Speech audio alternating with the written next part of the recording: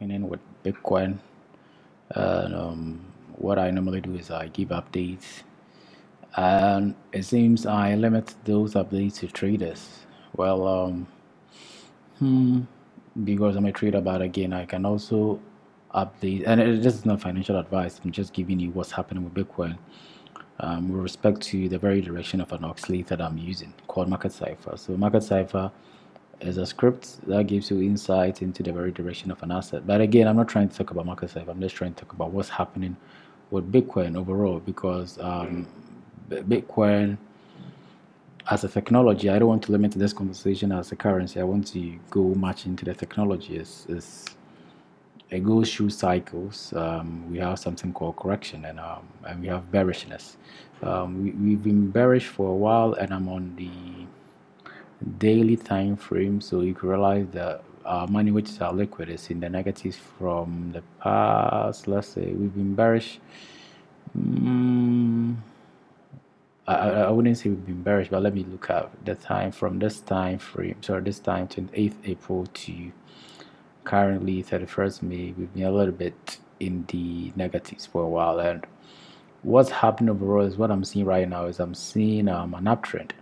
I'm seeing my liquid heading towards the positive. I'm seeing my liquid here. I'm seeing my liquid probably changing direction. I'm seeing my momentum also heading into the positives.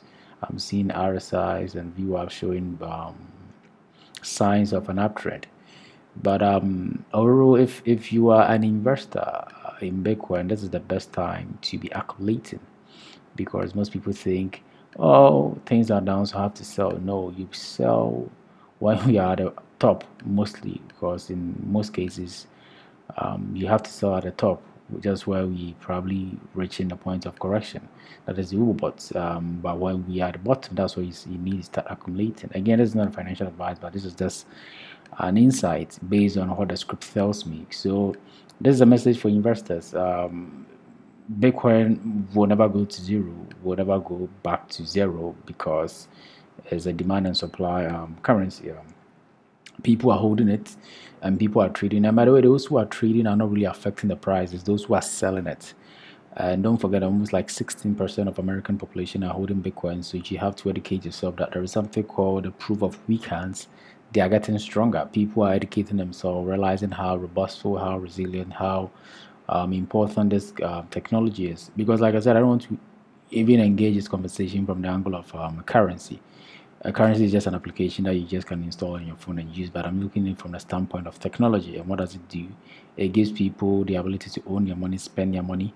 It has a limited supply of 21 million, making it deflationary. Normal fiat currencies are inflationary, so Bitcoin is more or less like the your best shot, your best sound money. So when it comes to money conversation, that's what you call it. But when it comes to the robustness of this technology, it's beyond comparisons. Like you don't have to bring in blockchain.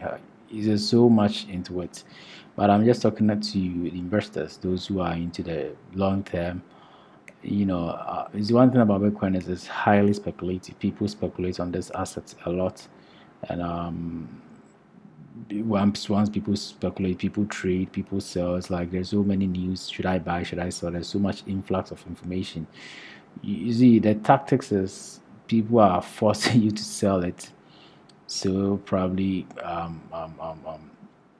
they buy, they accumulate. You understand? So you have to know the games when it comes to crypto. You don't just don't do anything based on what someone is saying. Have insights, and Market Cipher gives you insight. So I'm tracking my liquid, which is my money. We went down from, yeah, we went down, and it seems we are showing signs of an uptrend, which is the time to be buying. So if I was probably going to buy, I'll probably start buying here, because we've been down for a while, but it's the very best time to accumulate. Anytime we go down, realize we are going up. Anytime we go up, realize we are coming down. So it's the market cycle. We are in those cycles. And if you are new, that's where you shake. But if you are not new, you know the trend. You know already these things happens all the time, and it's normal. The market is going to take shape. It takes a while, but again, get used to it.